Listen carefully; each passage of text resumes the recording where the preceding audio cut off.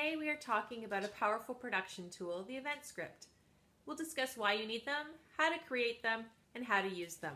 Have you ever watched a televised awards show and the speaker falters because they don't know where to go, or the microphone doesn't come on, or the video doesn't roll at the right time?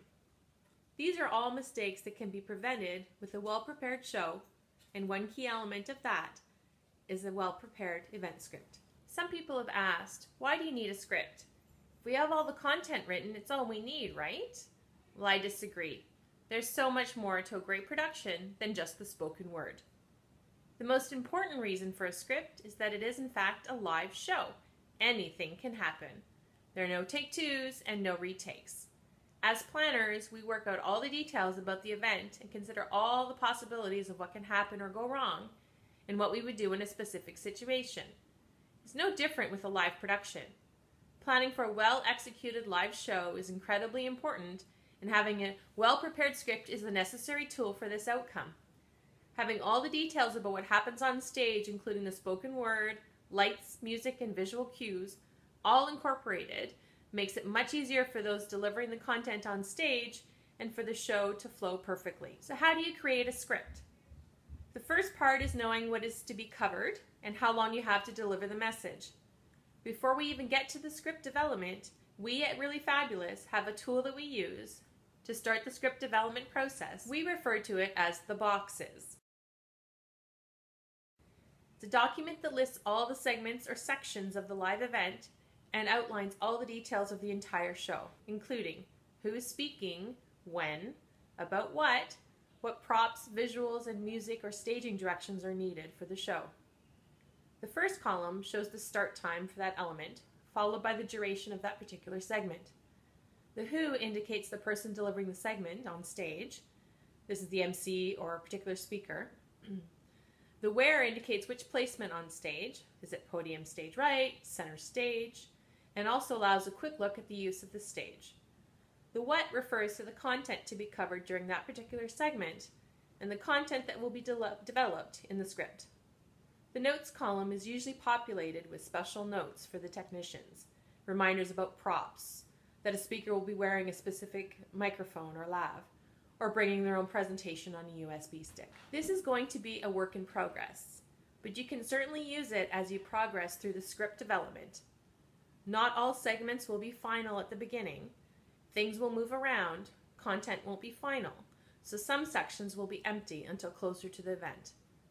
This completed document will also be an at-a-glance version of the show for those that don't need an entire script. It's a great snapshot of what is happening and when.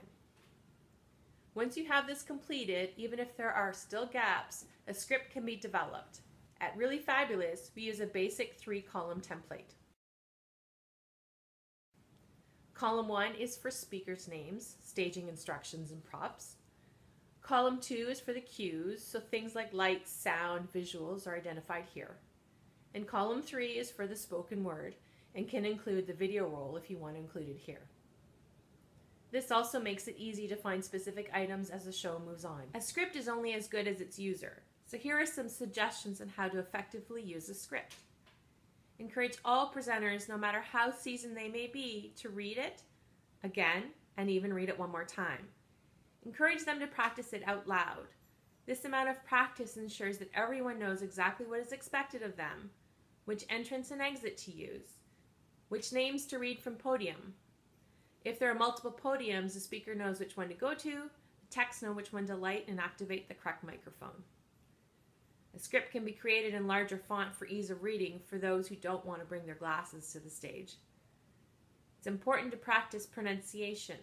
Imagine winning a prestigious award and your name is announced incorrectly. This can be alleviated with phonetic spelling and practice beforehand. By writing the names phonetically for that particular speaker, ensure that the winner is announced correctly, ensuring recognition remains a special moment for the recipient. Practicing the script wording in advance will help identify words that are difficult to pronounce. In a previous program, we had a speaker who had difficulty with a word in the script that was used over and over in their particular content. We had to modify the word because the speaker would struggle and the word would always come out as something inappropriate. By using a word that was much more comfortable for that speaker, we ensured a smooth delivery. And this was only caught because of practice. In some situations, speakers want to use cue cards. If you're going to do this, it's best to use the script and cut and paste it if you have to right onto the card. This ensures that the integrity of the show is maintained. You've all heard about the beauty contest recently where the wrong winner was identified because the script wasn't followed and the cue cards were not consistent with the layout. You definitely don't want this happening at your show. Rehearsals. These are so important. Everyone involved in the stage show will be clear about how the show will go on. Often there's confusion about stage left or house left. If everyone is at the rehearsal, it's clear where they need to be, what side of the stage they will enter the scene. It's also a great time to get used to the spotlight intensity on the podium. And if you're using adjustable podiums, the height can be set. Speakers can get used to the stairs, the lights, and what it feels like to be on your stage. While a script will not ensure 100% that there will not be any mistakes, it's a live show after all. But a well-created script that is practiced and practiced again will go a long way to ensuring a flawless show. Bottom line, you can ensure a great stage presentation with preparedness and a great script. Thank you so much for watching.